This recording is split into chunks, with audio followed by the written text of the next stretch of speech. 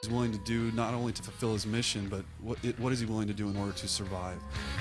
And so you're going to notice a lot more opportunity to sort of pick and choose interesting cover opportunities.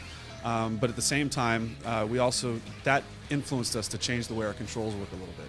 So for example, you don't have to hold A to keep sprinting, because that gives us an opportunity to use vault in an interesting way. It also allows you to sort of articulate with a little bit more finer tooth comb the things that you can attach to in cover without sort of getting stuck into areas where you may not want to. And I think the system that Gears uses works great for their environment, but there were definitely some changes that we needed to make ours a little bit more interesting. Focus in to make sure that it feels as powerful and visceral as possible. We play around with this notion of ambiguity in death. Feel satisfied when you kill an enemy, but at the same time we want you to reflect a little bit about the pain that imagined.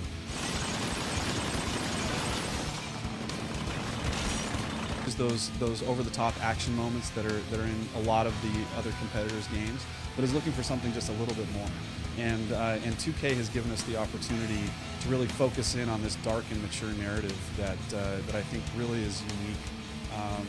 Especially since it takes place in this surreal environment. It's just something that you don't typically see in a modern military game. Gamers are maturing right now to the point where they're looking for something that's just a little bit deeper, that's a little bit more making them question and think about the things that they're doing.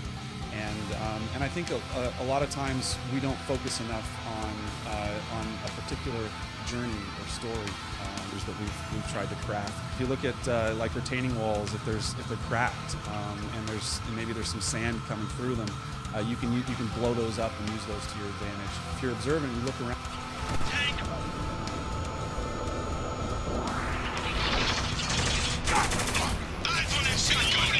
We do have a competitive multiplayer that we're excited about, and we're going to be talking about it very soon.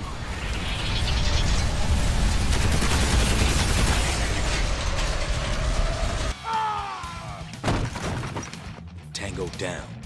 Take him out! Everyone move! Scenarios where you're not just repetitively killing the same enemies over and over and over. Obviously, a realistic game has to sort of focus on those things that people consider realistic. To force operators into the heart of a very interesting environment, which is Dubai after it's been ravaged by devastating sandstorms and cut off from the rest of the civilized world. A lot of the other games are similar to us as well, because we want to watch these characters as they... But as well, we have sort of a unique setting that allows us to do some freedom. The people that are left in Dubai are survivors of the storm, and so sort of the chain of command is broken down, and they've sort of been divided up into different factions, and they've tried to find ways to survive. And even the soldiers that were caught there and left there have had to sort of piece together opportunities for themselves in order to overpower their enemies and to survive.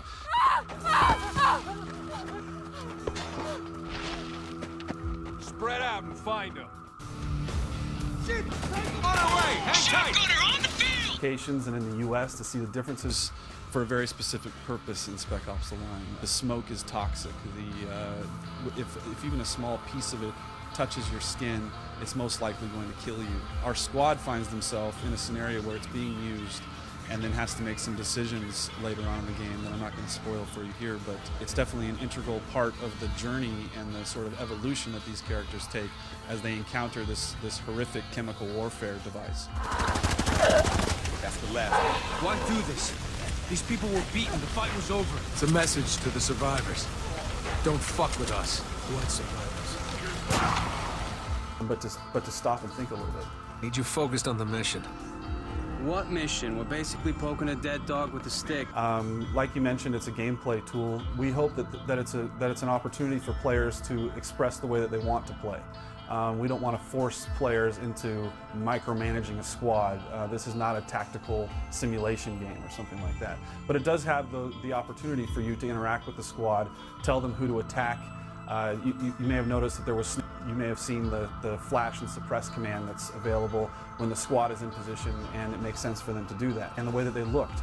And towards the end of the game, I can tell you that devolves in a very interesting way, both visually and with the way that they speak and the way that they react to the commands that you give them as well. So we've had a chance to sort of explore a new and unique way to use a squad in a squad-based game, and we really hope that it becomes an accessible way for people to enjoy this type of experience. And so visually, we've taken advantage of the third person. You can take cover, but also we have a really cool melee system where you can actually see the characters performing really physical moves, which I think is really interesting, and some unique ones. Like if you vault when enemies on the other side of cover, you can kick them in the face and knock them down and things like that. Also, it's tying a little bit into our moral decisions as well, some of the micro decisions that are along the way. You may have noticed that there's enemies on the ground that are bleeding out. Some aren't dead, and also they have resources that you may want. It's really interesting to watch how players... Today we're focusing on single player, obviously, but I can tell you that we have a great multiplayer. We're going to be talking a lot more about it in the upcoming months very soon, and I can't really spoil anything else about that for you right now.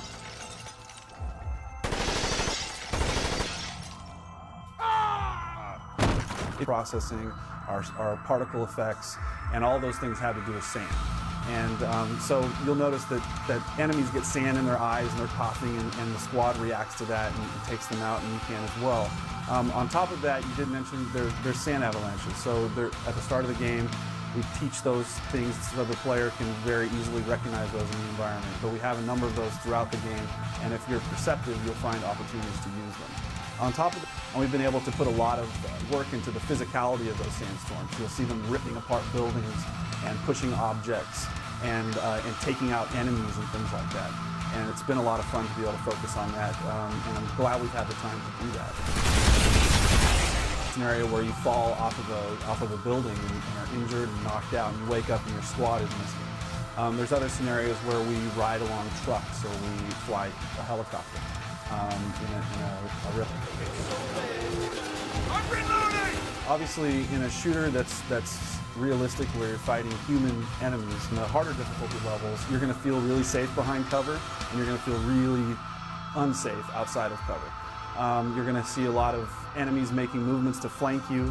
You're going to see enemies that fall back in a different way than the other enemies. And also, you started out fighting against actually armed civilians. An offering, and what we're showing up in the different franchises. And there's so many ways that we've seen this military story told before, and yet we felt that there was a way that was not being utilized. There was a niche that was not being hit upon, and that's what we've done with Spec Ops, is that we are bringing in that too, as Captain Walker and your squad mates get drawn further and further into the madness around you until you yourself become a part of it. Hey, anyone out there?